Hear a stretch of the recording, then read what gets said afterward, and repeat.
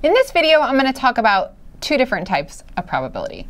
We have experimental versus theoretical probability. When I think about theoretical probability, this is probably the one that you're most familiar with. Think about if I say, what's the probability for flipping heads on a normal two-sided coin? There's two possibilities, heads and tails. The probability of you choosing heads would be 1 out of 2. Theoretical probability is based on the math. It's based on the outcomes that you actually can see that are on the coin, right? Now, technically, I have a theoretical probability of getting a flipping heads 1 out of 2 times. Theoretical probability is what is expected to happen based on the math.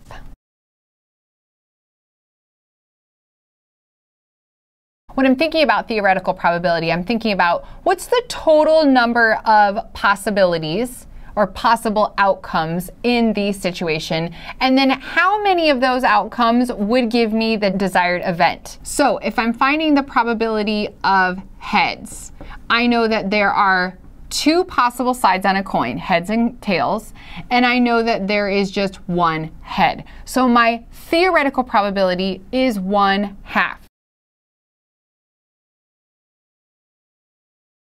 Just like I can find the probability of heads, that's 1/2, I can also find the probability of tails, which in this case would be the exact same thing, right? Again, I still have 2 options.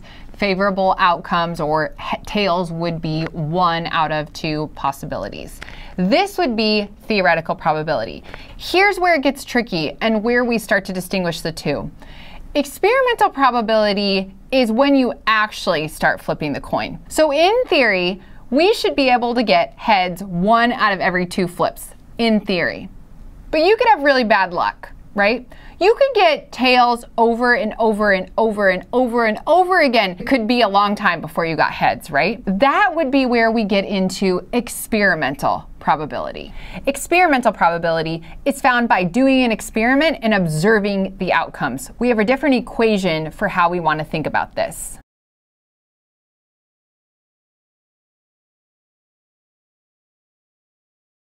For experimental probability, we want to write our fraction as the number of times the event occurs out of the total number of trials.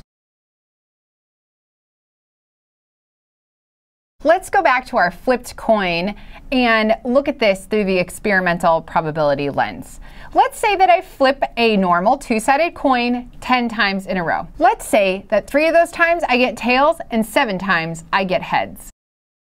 If I'm thinking about what's the probability for getting, let's say, heads, I'm going to think about that I flipped the coin 10 times and I got it 7 out of 10 times. Now remember, this is what actually happened to me. This is not based on the math. Based on the math, I had my probability of 1/2, right? This is based on what actually happened. So the probability of heads out of 10 flips would be that I got 7. Remember, you need to simplify if necessary. I don't need to in this case. When I'm thinking about the probability of tails, in my case, I flipped it 3 times, so that would be 3 times out of 10 trials. 3/10 would be my experimental probability for flipping tails. Whenever I'm trying to remember the difference between the two, I like to think about what I hear in real life. So you'll hear people say, well, in theory, it should happen. That is based on the math, right? When they say in theory, they're not basing that on what's happened to them. They're saying that based on the math, this should happen, right? If I flip a coin twice, I should get heads. However, the experimental probability is what actually happens when I flip it. The denominator is based on the number of trials. So your experimental probability is going to look very different, almost always, than your theoretical probability. I hope this video was helpful and you now know the difference between experimental versus theoretical probability. In theory, you should.